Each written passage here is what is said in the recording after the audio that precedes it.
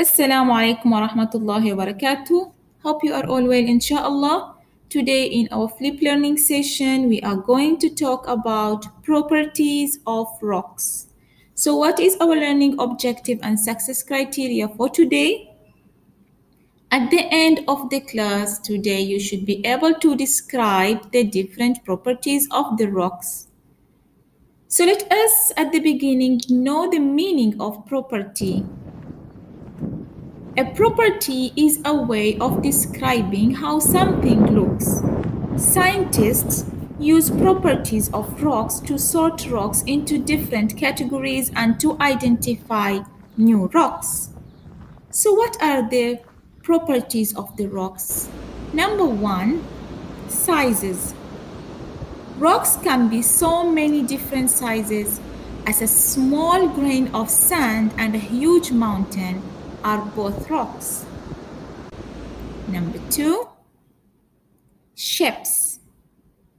The varying shapes of rocks are caused by the way rocks are formed, so we can find different shapes of rocks, round, rectangle, and so many other shapes.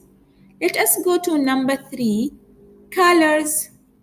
Rocks can be wide variety of colors from black to purple to yellow or more than one color in one rock, and it can even be completely colorless.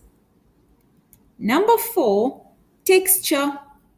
The word texture refers to how it feels when you hold the rock in your hand.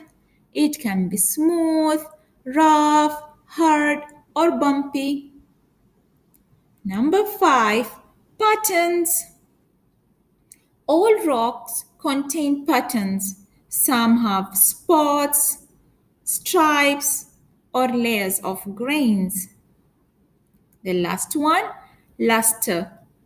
Luster is a property that describes how light is reflected on the surface. Some surfaces can be shiny or dull, so we can find sometimes shiny rocks. Hope you understand. Thank you. Assalamu alaikum wa rahmatullahi wa barakatuh.